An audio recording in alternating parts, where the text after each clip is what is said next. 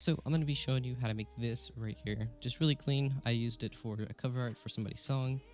But yeah, I'm going to be showing you how to make this. So it's super simple. Just add in a cube. We're going to press S and Y on our keyboard. And then just press 4. So just about there.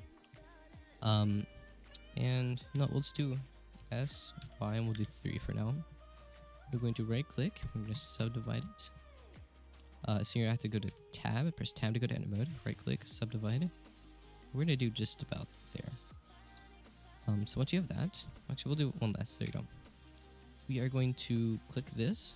There's a keybind for it. I think it's like, yeah, it's Alt-Z to shift, or Alt-Z up to go to wireframe. We're going to press 3 on our keyboard. Now what we're going to do is just select the end here, and we are going to make it smaller. But what we're going to do first, go up here, select the whole thing. So select that, do it here, and then just do it for each one so it's smoothly, bam, just like that. Awesome. So once you have that, that's literally it for this part of it. And then you're going to want to Alt-Z, go out of that, just select this little area, delete it. So now you have this like little tube thing here. So you can go to your camera now, and then you just want to put this kind of up here in the middle. About 1 is good. Go to your add modifiers, put a wireframe on it. And you already have your little thing here. Super cool. Yeah. So I forgot something we want to do here is for this last one, because it will look weird if not. We want to select this and press Alt-Z, go back to there.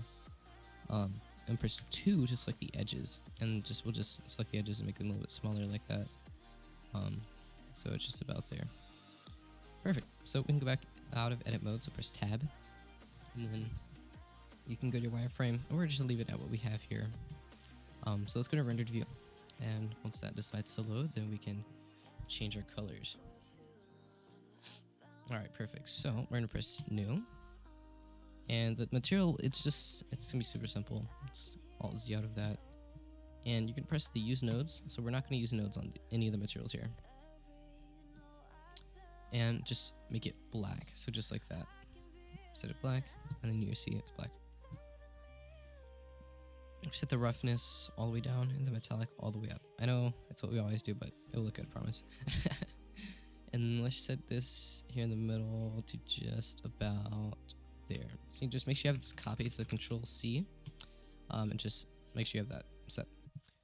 Next thing we're going to do here is we're going to go to our text, and you don't have to add a text, but that's what I'm going to do here, and really just make it say whatever you want. So I'm going to do Seraphim, S-E-R-A-P-H-I-M, art. Let's see if that wants to ever work. Awesome. So we have our text here.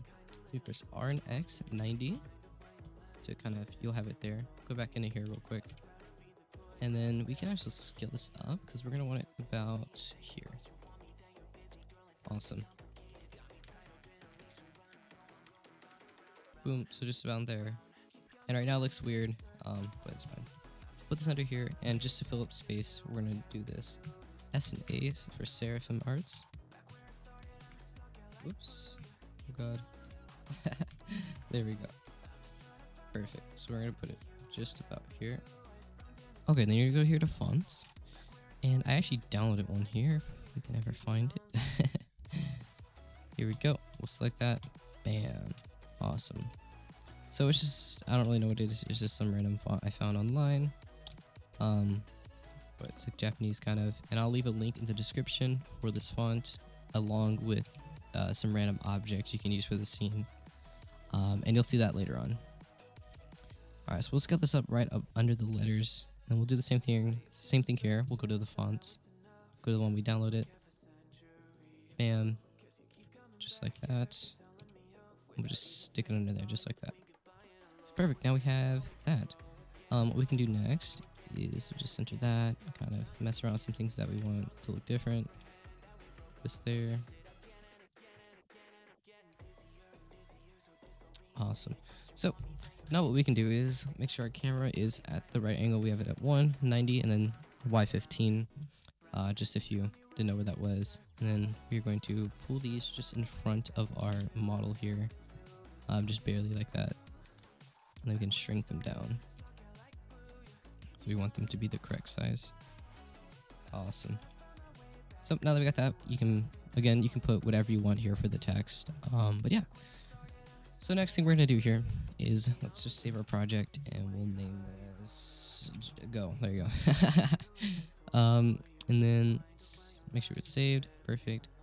I'm gonna go up here to File, Clean Up. There you go. So we have no extra stuff, and we'll go to Rendered View. Perfect. So we're in Rendered View now. We're gonna do a little bit different for this. The look here. We're gonna turn off bloom, and we're gonna turn the background to white. Awesome, just like that, and then turn the emission to let's do 75. So 75 on the emission. So it does look a little bit weird, but I promise it will look fine in just a second. So let's select our letters here. Let's go press new on our materials. We'll drag this down just a little bit. And what we're gonna do is bring this down to black completely, and then go to use nodes. After you do that, black all the way, metallic, and then the roughness all the way down. Awesome. I do want to try turning the roughness up on this, see if it helps. It does not. It's totally fine. What you want to do is probably turn this down to a really low number. Then we'll just turn this down at 0 for now, and we can always change it later. So just like this, turn that all the way down, and then new on the materials for here, metallic all the way up, this down, and this down. And then just make sure it's black here, color set to black. There you go. So you have that now.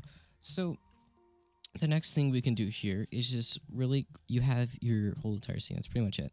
And you can add in literally whatever object you want. You can go to your blanket here. If you have that, I'll leave a link in the description for that as well. You can literally grab anything you want. And I'll show you how to texture that. Alright, great. So once we have our object here, really, again, it's whatever object you want. It can be anything. These are just the ones that I used, that I downloaded online just for the tutorial sake. But yeah, really get whatever model you want. You can put a cube here, a UV sphere, literally whatever you want. But I had a few different variations here, just with some hands, as you saw on the renders in the beginning. And again, literally, you put whatever you want on here.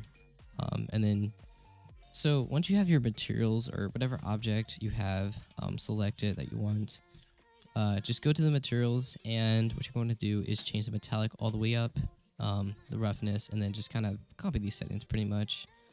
And then go to rendered view, and you'll see how it looks. So mine looks like these because the emission is too bright in the background. So if all of your objects look really bright like this, what you can do, just go to your background and turn the emission down just a little bit. So I'm going to turn mine just about there. So about 5 works for me. And then you can go back to your background and turn these up just a little bit, so you kind of have some light reflection. So it just looks really nice. But yeah, that's pretty much it. There's nothing much to it. I mean, again, I'll leave these models in the description so you can kind of do what you want with this. And yeah, feel free to be creative with it, kind of do what you want. This is good for like cover art or just really whatever it is you want to use it for. It's good. Looks nice, super clean. And yeah, again, thank y'all for 100 subscribers on YouTube. Really appreciate it. Thank you all for all the support and all the comments y'all been leaving. I'll put some up here. And yeah, I really do appreciate it again, and I will see you all next time. Goodbye. You got me running in a circle. I'm just trying to find